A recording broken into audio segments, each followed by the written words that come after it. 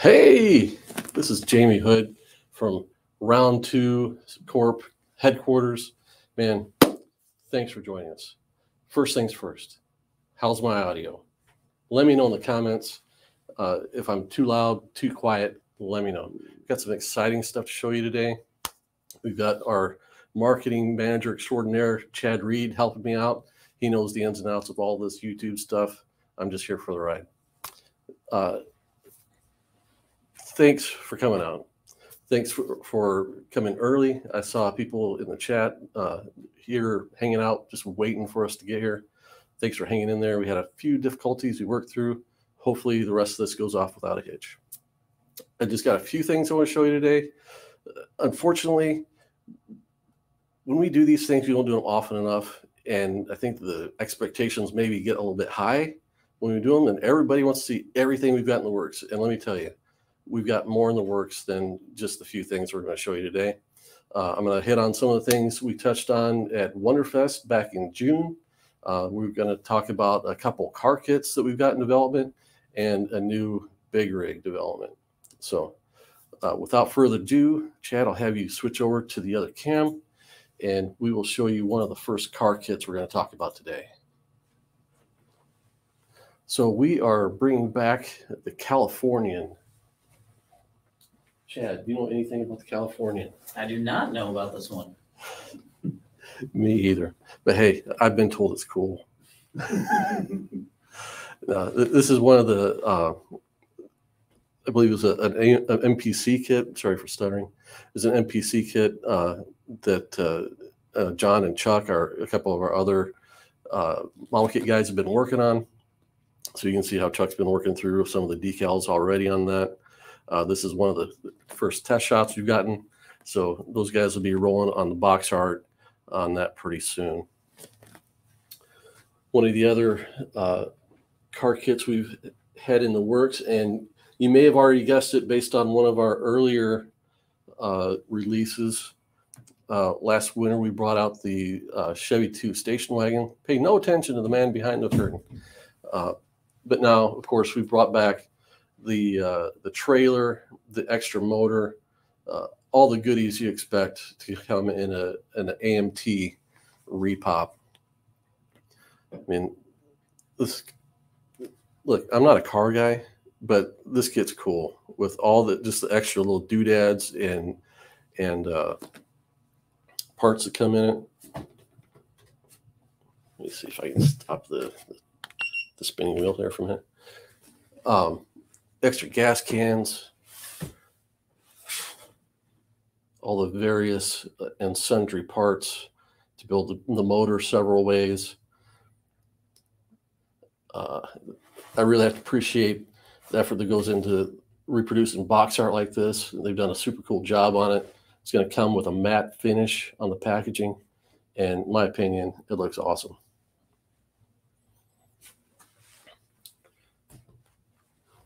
I see a comment that we've got some buffering. All right, we'll try and keep an eye on that.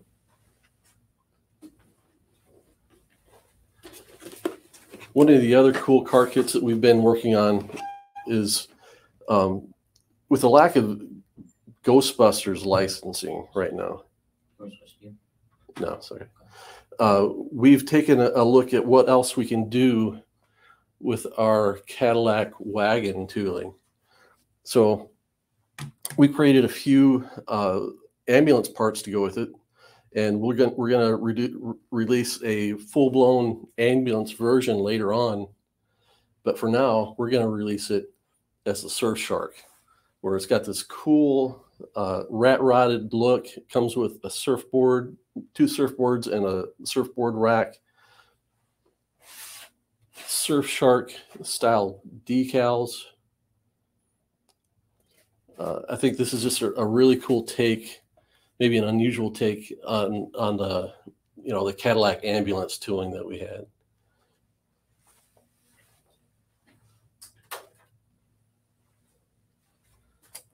So this is the cool packaging. One of our newest members of Round 2 has been working on the packaging for that, and she did a great job.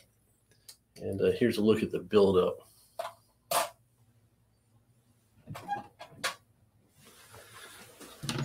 hit that go button. Phew.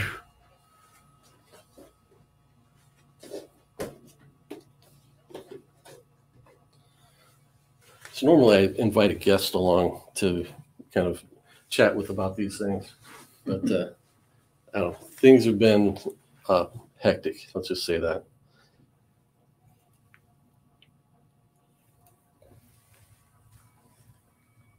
All right.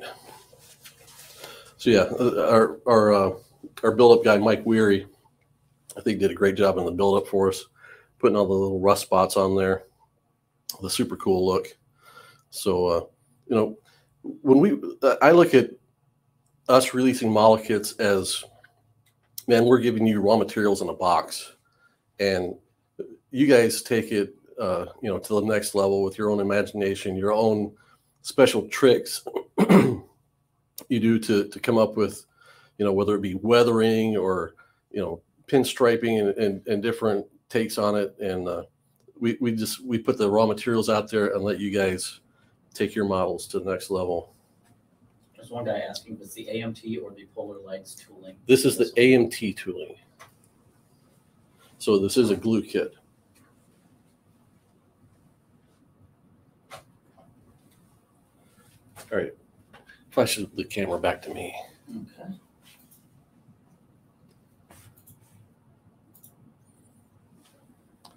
All right. So, like I said, we've got more in the works as far as car kits. We are starting 2 brand new model car kits based on current, like, off the showroom floor models today. So we've got those in the works to come out hopefully next year. We've got another big TV and movie car that I'm not going to say what it is, but if you look at all the TV and movie cars kits that are out there, and there's one big one that's missing, that's the one we're working on. Along with all the other kits that we'll have that follow our usual pattern of taking an old kit, making it at least as good as it was when you grew up with it, and hopefully making it a little better, adding new parts, making improvements here and there where we can. So the next kit I'm going to show is a project that I've been working on for over a year. We started this project before COVID hit, and when COVID did hit, it really kind of hooked an anchor to the project. So it slowed it down drastically. We'd hope to get it out sooner, but this is a big rig kit, and I'm really excited to show it to you. So just give me just a minute.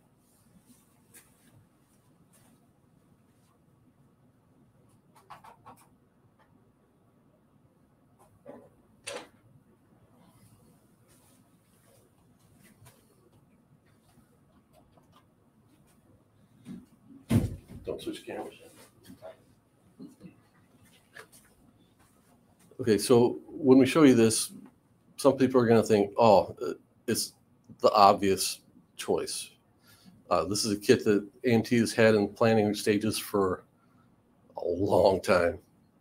And we'll let Chad roll the camera over, and we'll show you our new take on the C900 Ford with a Garwood trash compactor back end. So most guys that have been around a while know that back in the 70s, AMT had planned on doing a Garwood trash compactor, a trash truck, refuse truck. And the patterns for that exist today. And we found the gentleman that owns them, that had them in his possession, and we couldn't come to an agreement with him. And we decided that we were going to go through the lengths of making it even better than what those original wooden patterns were. So we teamed up with a great CAD artist in Washington, Charles Adams, who helped me out on the Klingon Katinga kit and several other Star Wars kits or Star Trek kits. And he basically built this thing inside and out from reference and measurements that he could find online. This thing has moving parts. The pistons and everything on the side, everything works. There's a big giant sled inside the compactor that pushes all of the garbage out the back end. It will slide. It will move. The back end will lift up. The compactor that kind of scoops the trash up into the storage compartment. You can move it. It's articulated. And I would show you all that if it were not for this being a mock-up, and it's pretty fragile and is holding together basically by magic and willpower at this point. So I will take a couple things off. You'll notice on the one side we've got a panel, and it's missing from the other side. This side will get a panel. There are all kinds of little fine details that are not on the mock-up right now. Handles, triggers, things like that, that in real life would operate the machine.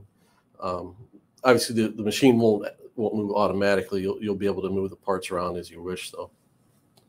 But I can take this off, hopefully. There you go. Take that off, hopefully. Give you a better look inside. And if I'm lucky, I'll even be able to take the top off. There we go.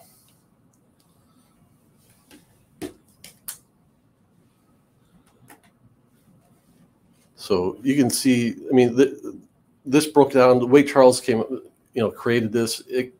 We ended up with tons of parts. We did have to do some editing of some of the parts that made it like too tooling heavy. I'll put it that way.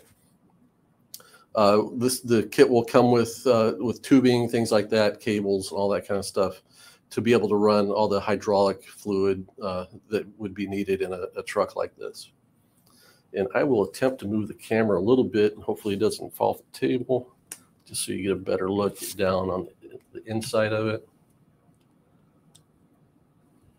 Not sure how good I'm going to be able to get it, but and I can probably move the.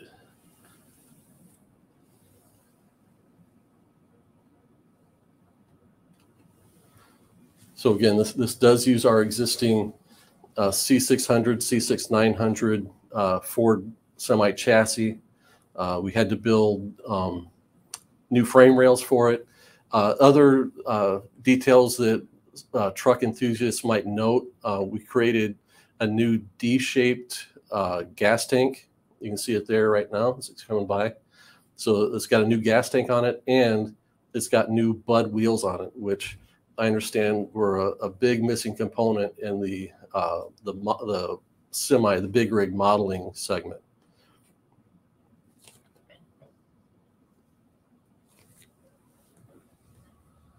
So like I said, all this stuff in here will move, will compact, will lift the garbage up.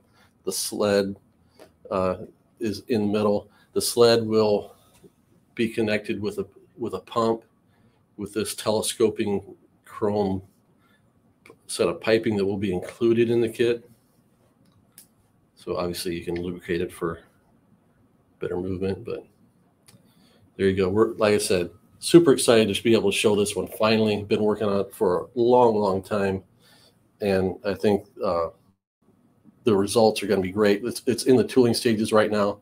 So we'll be looking for this probably right after the first of the year.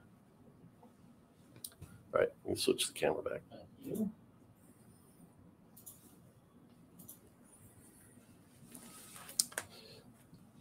So next, let's show some of the stuff I'm really into.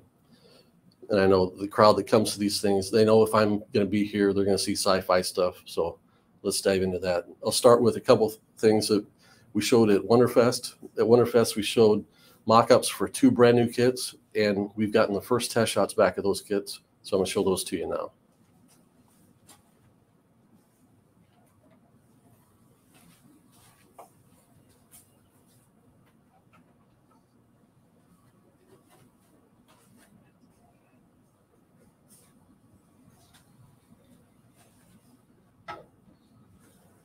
We'll have to reset the camera a little bit, probably. All right, let's go ahead and switch it, and we'll get this all lined up. Hey, look at that. That's great. So this is our 1/48 scale Hawk from Space 1999. The kit measures about 15 inches long. I'll scoot that back a little bit more. Adjust the camera a little bit more. The factory inadvertently put it on too large of a base. This is on our 7-inch dome base, and we'll be adjusting that down to the 5-inch dome base. The 7-inch dome base, I think, just kind of is too big for the kit. It overpowers it a little bit, so don't let that distract you.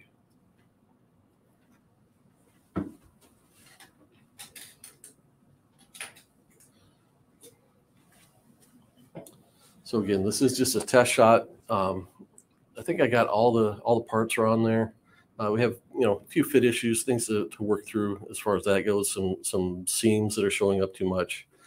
All that stuff gets resolved in the test shot revision stage, and that's kind of where we're in now.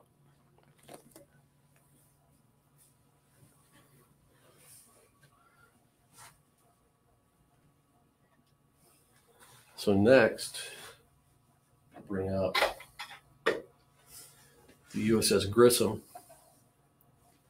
from Star Trek. This is another kit that we showed at Wonderfest back in June. So this is the first test shot, and you can see I've got some patterns laid on it for the decals are on the side. They'll be wrapping around here pretty soon. Things are just taped together on this test shot just so I can take it apart and access it, things like that. We do plan on offering a light kit for this kit at some point. It's not going to be simultaneous with the kit release. Hopefully we can get it taken care of and out real early in 2022. This kit was originally planned to be a late 2021 kit. Chances are it probably will slip into 2022 due to a lot of the shipping shortages that we've got. Shipping out of China right now worldwide it's a big nightmare. So we're a victim of it as much as everyone else.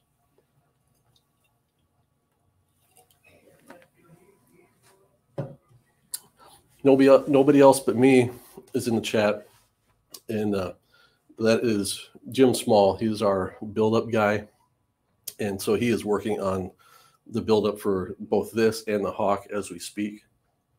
So Jim's been cobbling together a light kit to go in the model he's building right now. All right, so let's do this one this way.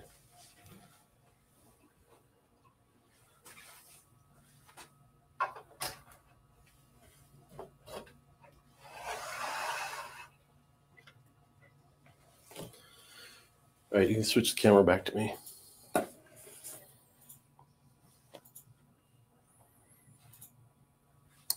So I'm real excited to show you what we got next. I wish we could have shown this to you at Wonderfest. It just wasn't ready. This is going to be the reveal of our Razor Crest model kit from Star Wars: The Mandalorian. Super excited to show it to you. This is the mock-up that is in the tooling stage. This mock-up has been approved, so what you see is pretty much what you're going to get as far as the way the kit's going to turn out.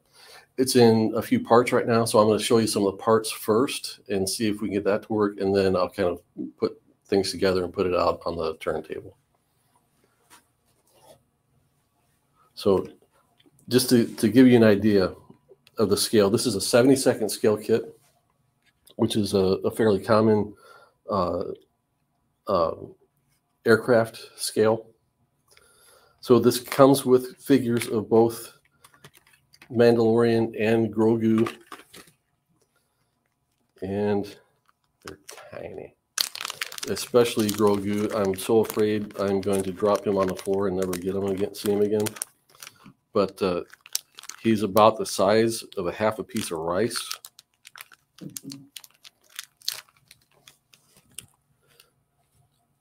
And he's flesh colored, so it's going to be super hard to see. But here he is, the star of our show. It's tough to make out. I mean, even under, look, I need glasses. I can't see him with the naked eye. The ears are there, trust me.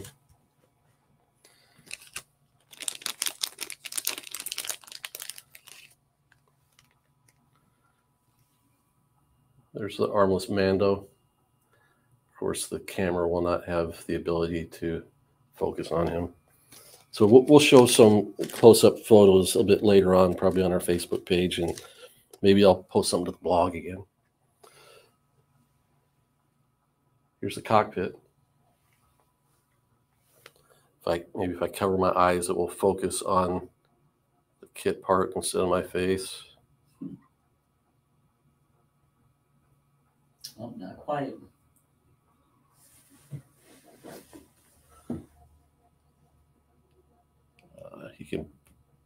It's almost going to focus, but I'm not going to belabor the fact, but you can see whether you can make out all the details. They are there and they are accurate. How do I know they're accurate? Because I drew up the plans for the cockpit and it took me forever.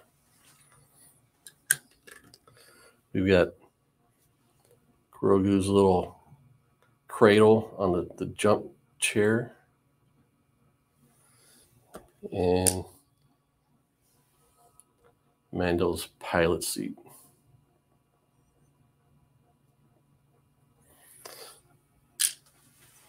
So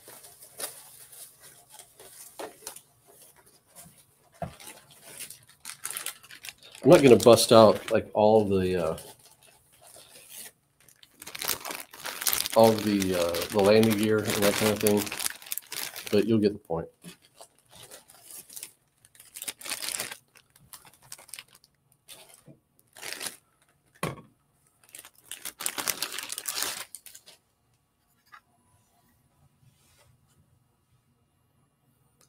So that's one of the nacelles.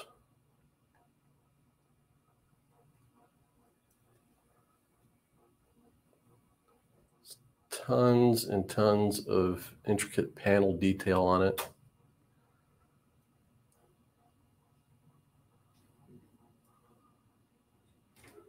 And of course, get to size comparison.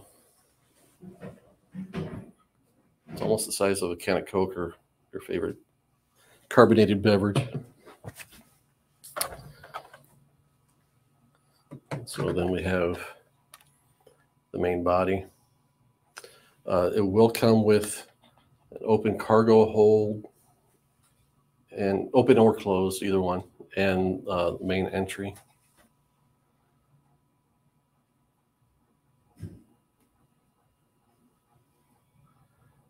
And again, it's just got every stinking detail on there.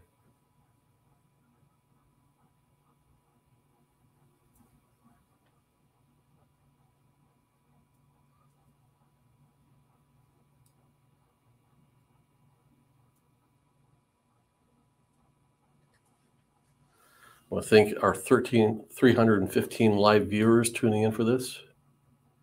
We do appreciate you spending your time.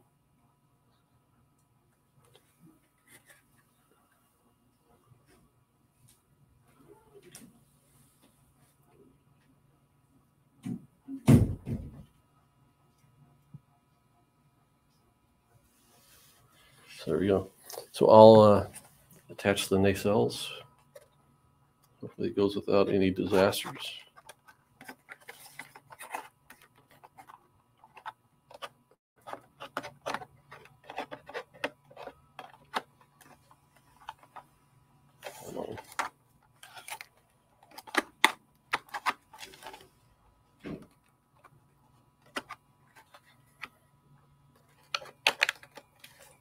There it goes.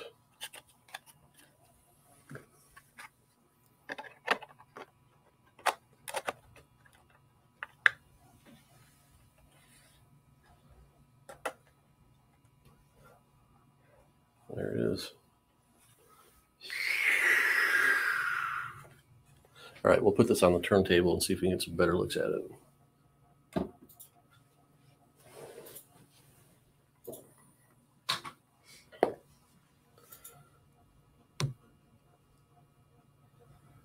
There we go. Seeing as how we had the forethought to primer this, the details are coming through okay. The camera will have a little bit of trouble focusing because it's moving, so we'll take a couple stops along the way.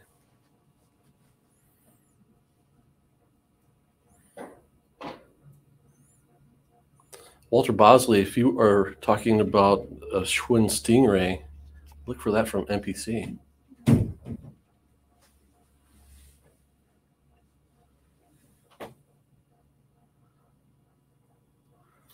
So here's where I say I've been working on this so closely for a long time that I don't know what to say about it. So I'll just let the video speak for itself. Take a little pause here. One guy was asking if there will be a plug for the stand at the bottom. Yes, there will.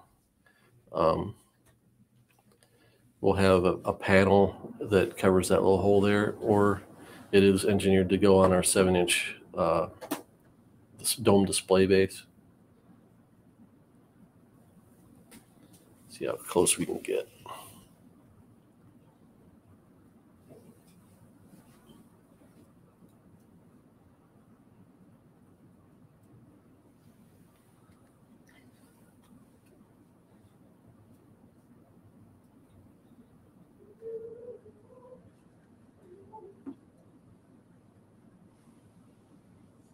Focus action, there we go. Looking up inside the engines there.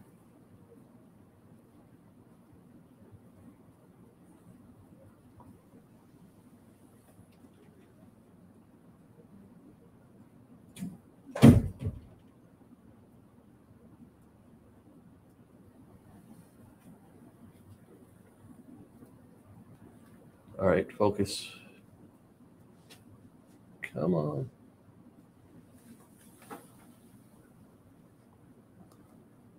Focus for me, come on.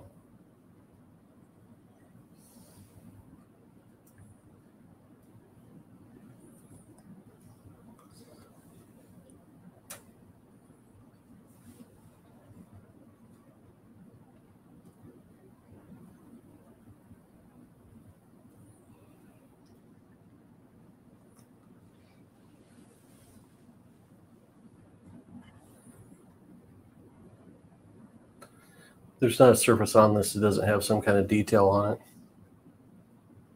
Of course, that's where the guns will plug in. Mm-hmm.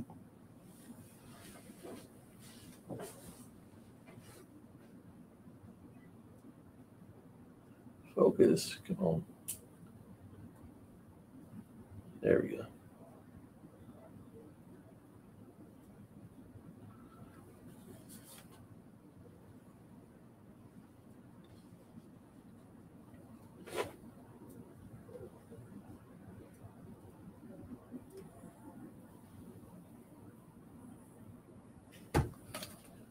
So there it is.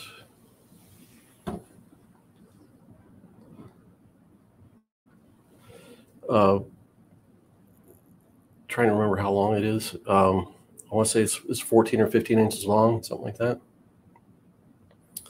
And I'll see if I can maybe unpack one of those weapons real quick and show.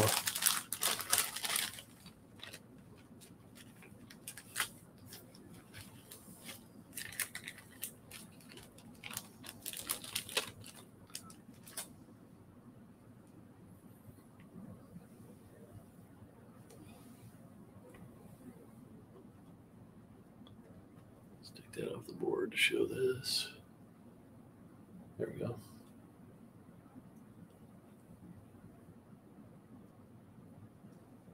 So that's the side-mounted blaster that goes on each side of the ship.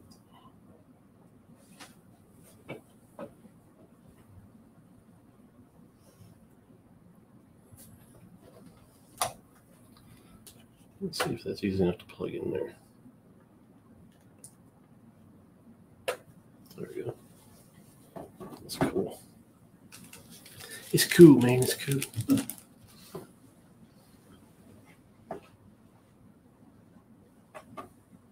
There we go.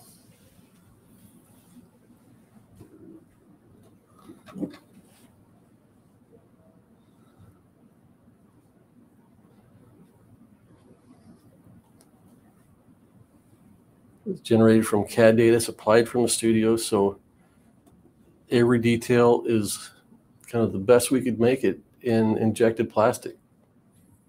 So there we go. All right, flip it back.